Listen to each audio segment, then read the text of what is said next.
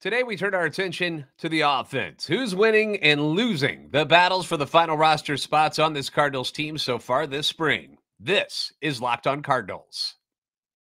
You are Locked On Cardinals, your daily St. Louis Cardinals podcast, part of the Locked On Podcast Network, your team every day.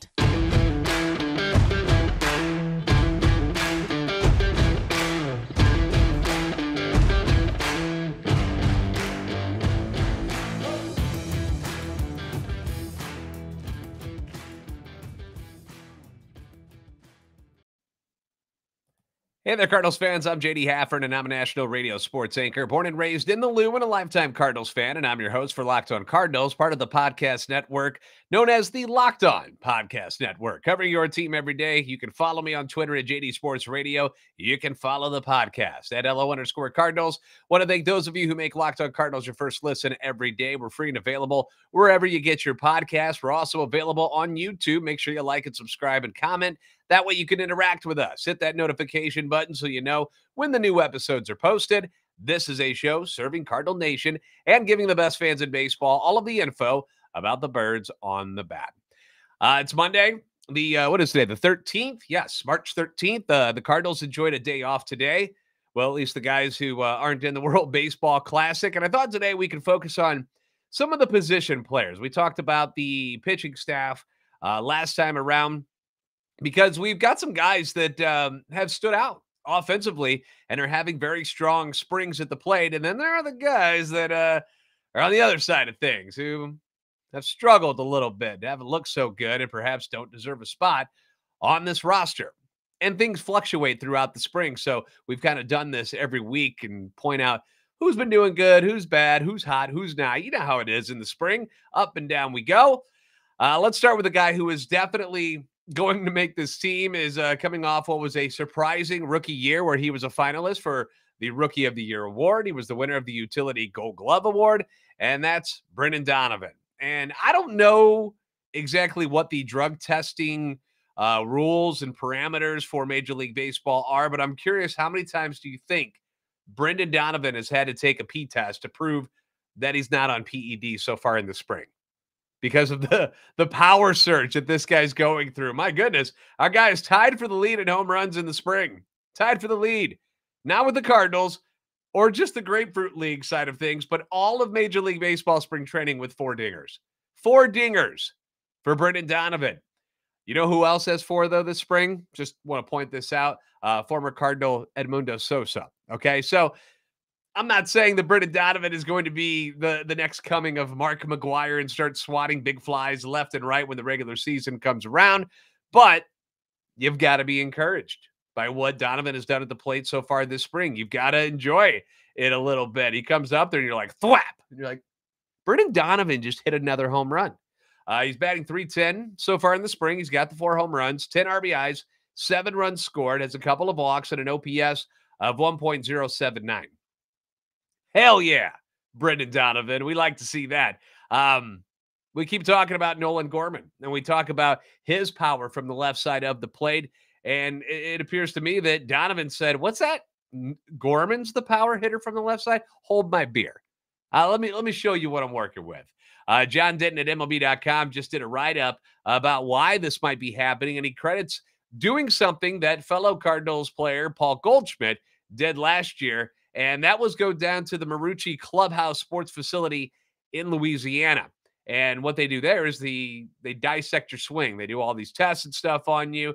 They find the flaws that are going on in your swing and try to find ways to help you improve on what was a very good rookie season for Brendan Donovan. And according to Denton, the technicians found that due to Donovan's strong hand grip and powerful torso, that a heavier bat could be in play for Brendan Donovan. And it's the same type of bat. It's that hockey puck knob bat that Goldie used last year, and he worked out all right for him. Went on to win the NL MVP award. So I would say he had great success with that. And the results have been quite nice this spring for Donovan so far. His exit velo was up, the power is up, and this is not the only adjustment. He didn't just switch bats and just that was all he had to do. He also, according to Denton's article, tweaked his batting stance some and has adopted a more upright stance in the batter's box, and that's worked out for him as well. throughout Donovan's career, going back to college, he's never been a power guy. He's not a big guy, but you got to give him credit for taking the initiative to find new ways to improve on what was already a stellar start to his Cardinals career. I feel like Ali should just take the whole team down there, like on a school trip, like a field trip for everybody. On your guys' way back from Florida, how about this? On the way back from Florida, just go over there to Louisiana real quick. Stop by this Marucci complex. Let's get everybody tested and see what we can come up with, and just have the whole team slugging away and being a bunch of all-stars up at the plate. I think that might be a good idea if they haven't done it already. Now, one of the things I want to bring up too is with Brendan Donovan and these improvements that he's done, you've got that, which obviously you've seen results, and you've also got Nolan Gorman, who's had a pretty good spring so far. Now, until recently, he was smashing the ball all over the field. He was going opposite field. He's hitting them over the wall, but he's in a bit of a funk right now, and so far in his career, this is something that has kind of plagued Nolan Gorman, as he's very streaky. Over his last 8 with 4 strikeouts recently. So, but in all, you think about it, you've got a pretty good tandem over there at second base with Gorman and Donovan. And we know Donovan can play pretty much anywhere you want. So it's working out nicely. It really is. And, but as far as your second base tandem, pretty darn good one for the foreseeable future, especially here in 2023. Who knows what the future might bring when Mason Wynn comes up to shortstop and Tommy Edman's ready to go back to, who knows? We don't have to worry about that right now. Although Tommy Edman is coming back to camp here.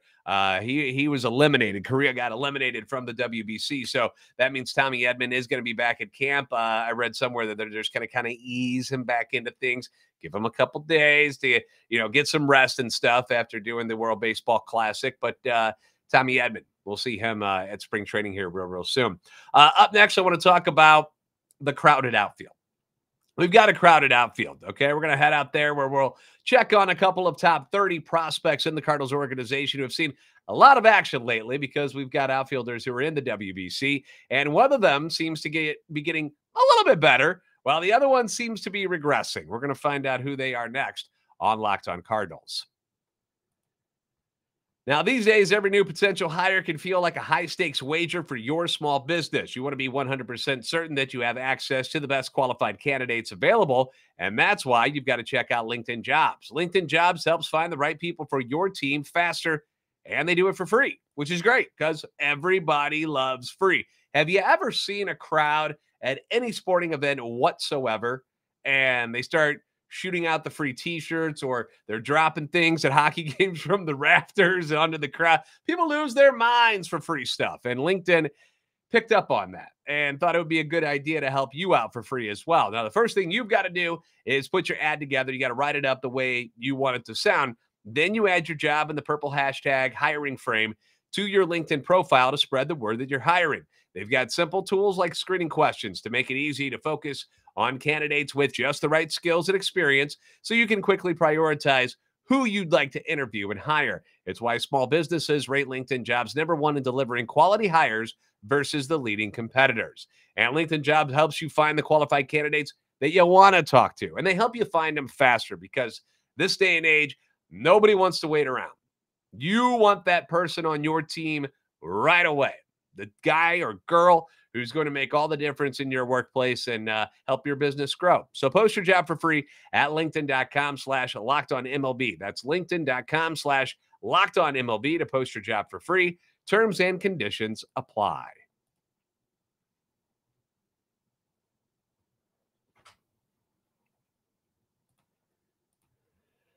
So the outfield situation is something where you have what I like to call a good problem. You've got enough talented guys where you've got a very good battle going on between a group of dudes who want to fill that number 4, number 5 spot on your roster. Tyler O'Neill, Lars Nootbaar, and Dylan Carlson are set. They're on this team. We don't have to talk about that at all. We don't know what positions they're all going to play, who's going to be in center field. I'm starting to bet on Tyler O'Neill taking over that center field job. It's just starting to trend that way, especially the way he's playing in Canada. Had a hell of a game for the Canadian team on Sunday. Went crazy. Playing Team USA tonight on Monday night, by the way. We've talked a lot about Jordan Walker. Jordan Walker continues to impress. 11 games. He's hitting 424, 3 bombs, 7 RBIs, 7 runs scored. He's got a stolen base. As of right now, I'm not sure how he doesn't make your roster. I don't know. You can use the excuses, I guess, that he's only 20. He's never played past Double-A yet. Would likely see more at bats at Triple-A Memphis, but the guy has done everything you've asked of him, except for learning to slide feet first into bases. But we are working on that. He's looked good in the outfield. No complaints there. He's got a cannon for an arm. So far, he's just been better than everyone else who's competing for a spot out there in the outfield. And I'm talking about, Juan Yepes as well. Like, he's just been better than everybody. And he deserves a spot on this roster. Will he get it? We'll see. The guys I want to focus, though, here on this particular segment are your number 5 prospect, Alec Burleson, and your number 14 prospect, Moises Gomez. Now, last year, both of these guys just hit the snot out of the ball. Wherever they were playing, they just crushed it. You're probably familiar with both of them, but if not, I've got a quick recap for you, for those of you who may not be familiar with them. Alec Burleson, 24 years old, left-handed slugger, who was the John Olerud National Player of the Year finalist at East Carolina, got drafted 70th overall by the Cardinals back in 2020. And last year at Memphis, all he did was hit .331 with 20 home runs and 87 RBIs in 109 games before he got called up late in the season. Had a monster year. Moises Gomez was a prospect in the Tampa Bay Rays organization. Showed signs of power while he was with them, but the strikeouts became a little too much for the Rays to bear. They decided to release him. Cardinals scoop him up, and all he did was set a minor league record for home runs in the Cardinals organization with 39 last year, his first year with the Cardinals. Huge year, right? And at Double-A Springfield, 321, 23 home runs, 54 RBIs. Did that in 60 games, okay? Just shredded Double-A Springfield. Strikeouts, he's got a lot of those. 90 strikeouts at Double-A as well in 60 games. They promote him to Memphis. He plays 60 games there as well. Hits .266, 16 home runs, 40 RBIs. Strikes out 84 times. So in 120 games, in the full season last year for Moises Gomez in the minor leagues, it's .294, 39 home runs, drives in 94. He does strike out 174 times, which is astronomical.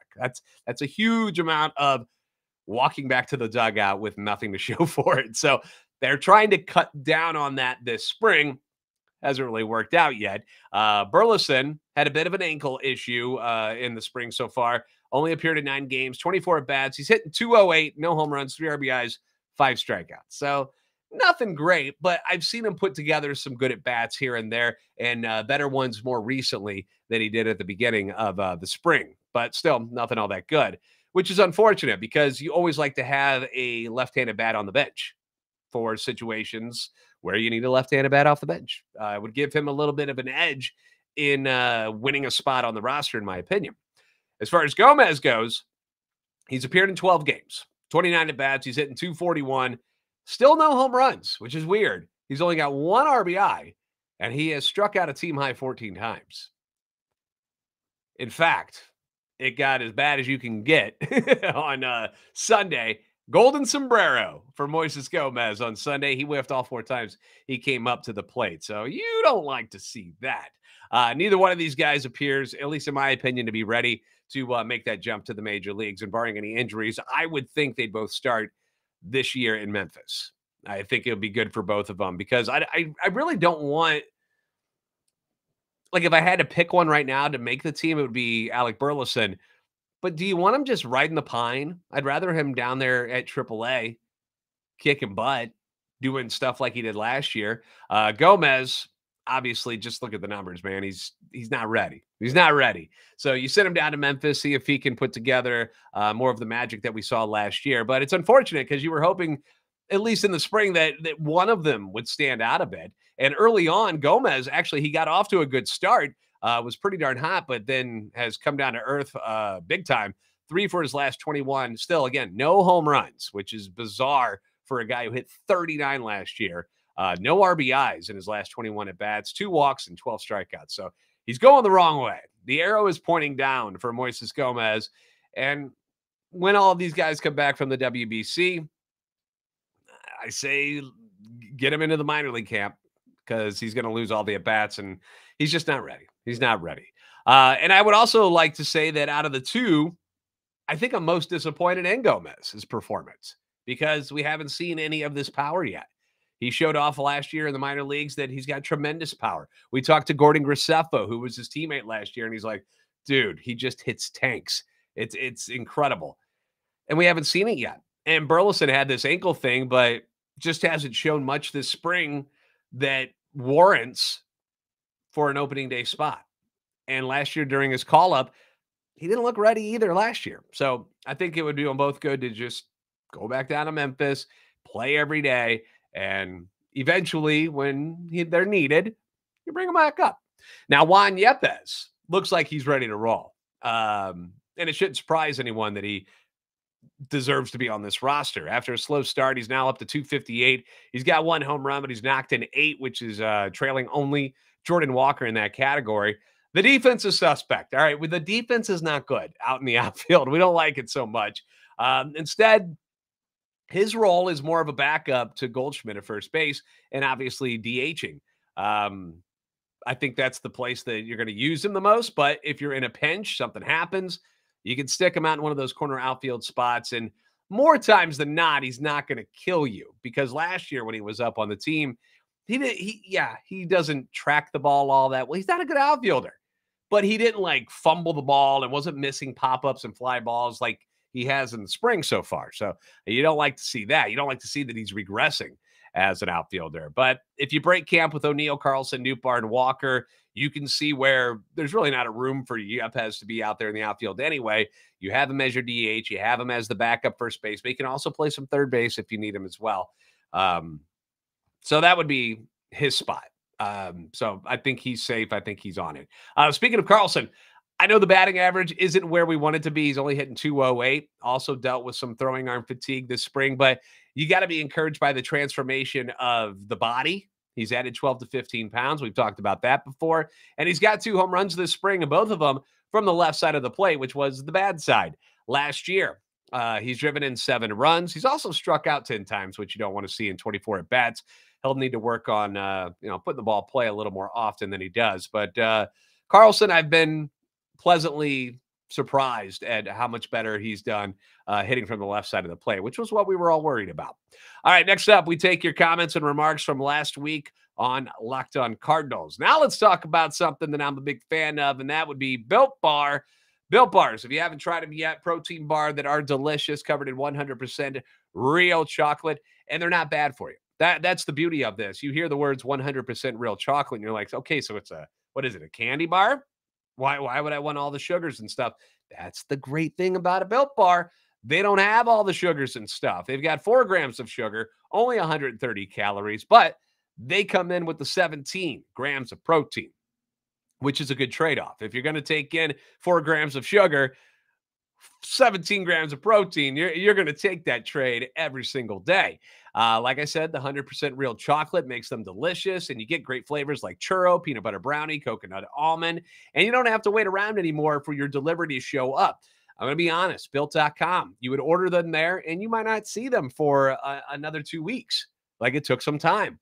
Now you don't have to worry about it anymore because now they're available at your local Walmart or Sam's Club, whichever one's easiest for you. If you're going to Walmart, you go to the pharmacy section, you get the 4-bar box of cookies and cream, double chocolate, or coconut puffs. At Sam's Club, obviously, they do things a little bit bigger at Sam's, so a 13-bar box with the hit flavors, brownie batter, and churro. I've heard nothing but great things about the churro. Haven't had them yet myself. I'm always peanut butter brownie. It's my go-to. But churro, I hear, is really, really good. And they've also got a new product that I saw at Built.com, which is the new mint brownie puffs. So if you haven't tried those yet, you might want to get in on it before they're all gone, because that's what happens with some of these new flavors. They're here for a little bit, and then they vanish for a while. And then you got to wait around for them to come back. So don't miss out. If you want to try them new mint brownie puffs or any of the delicious flavors that they have, visit them today at Built.com.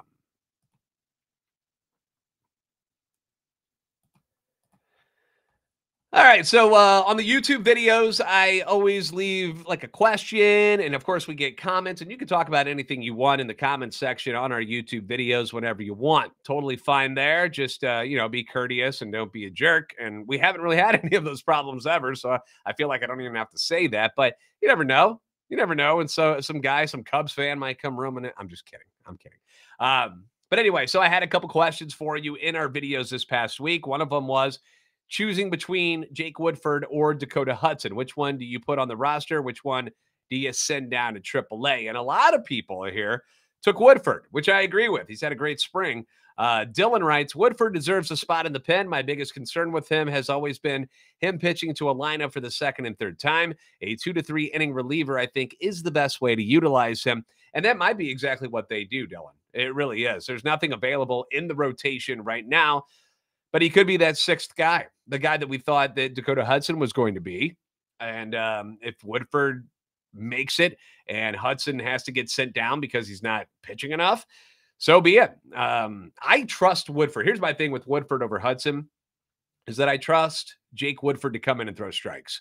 I don't feel like Woodford's going to come in and start walking people. I don't have that anxiety about the walks as I do with Dakota Hudson, who you never know. He could come in and walk the first three people you see, and then he starts controlling the sinker better and then gets a double play and gets out of it. But I don't want to be put in those hectic situations with my relief pitcher. So I'm keeping Woodford, sitting Hudson down. I'm not writing Hudson off by any means, but he could be a part of a very good rotation down there in Memphis because there's some good prospects who are down there.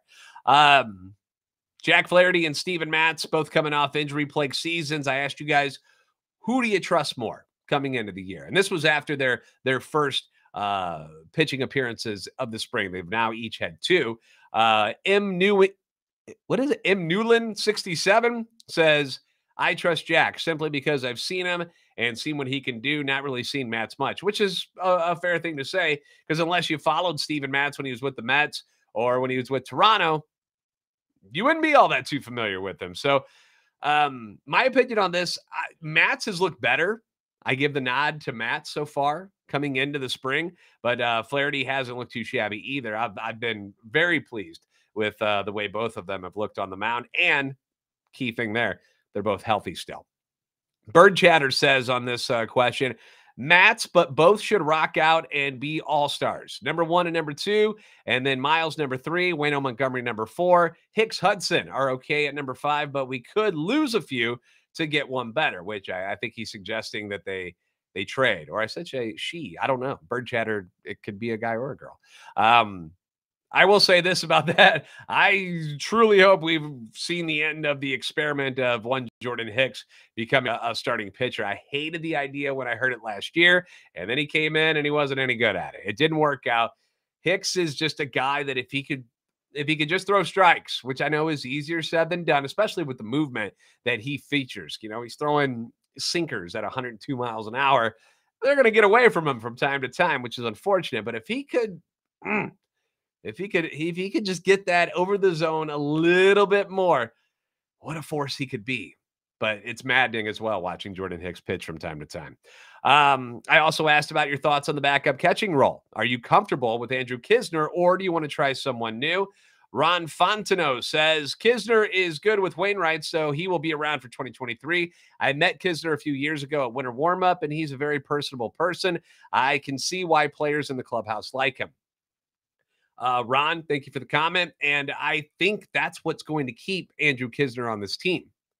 His familiarity with the staff and, with the team in the clubhouse. It seems like he's one of the guys, he seems to get along with everybody, but Lord knows it's not because he's been hitting it all this spring, because he hasn't hit a lick. Andrew Knizner is now batting 56 in Grapefruit League action. He's 1 for 18. Thing is, it's not like any of these other guys who are competing with the backup catching job. They're not lighting it up either. So Andrew Knizner, I think he's on this team. I can't see why he wouldn't make it. Quickly, some news and notes. Cardinals right-handers Gordon Graceffo, Michael McGreevy, your number 4 and number 8 ranked prospects in the system, among the 7 players cut from the MLB camp roster on Saturday. They both had tough outings their last time out, and let's be honest, we never expected them to make the roster. So once again, sit them down. Could be a part of a mighty fine rotation at Memphis if you have Graceffo, McGreevy, Liberatore, Woodford or Hudson, whoever it might be, Connor Thomas. Pretty good starting five for your AAA team. So not too shabby at all there. Also, infielder Jose Fermin, who missed the past week with a quad strain. He got assigned to the AAA Memphis roster, along with right-handed reliever Jake Walsh. All right, real quick, if you haven't seen the interview with Cardinals number 29 prospect Victor Scott II, which I did last week, I encourage you to go check that out. Cool guy who had a terrible connection. They have god-awful internet at the camp that he's at the Cardinals complex. Cardinals, come on. Can we pump it up to 5Gs for the prospects so they can get on their phone and do interviews with us? But guy I'm rooting for. Seems like he's got a good head on his shoulders, was willing to put in the work to get to the major leagues, and was a really nice dude. So if you haven't seen that interview yet, I know it's a little long. It's like 30 minutes, but it's worth it. All right. Go see what Victor Scott II is all about. Show him some love. All right. Thanks for making Locked On Cardinals your first listen. Now for your second listen, check out Locked On Fantasy Baseball. Win your league by listening to Matt and Dom every day as they bring you the best fantasy draft strategy. It's Locked On Fantasy Baseball. You can find it wherever you get your podcasts and on YouTube, part of the Locked On Podcast Network, your team every day. If you don't follow us on Twitter yet, please do that. LO_Cardinals and at JD Sports Radio. Like and subscribe on YouTube. We are pushing towards 5,000 subscribers. We're trying to get there before opening day. So if you have a moment, please like button, tap that little notification button, subscribe. Very quick. It takes 2 seconds to do all that. You're the best fans in baseball for a reason. I'll see you next time on Locked On Cardinals.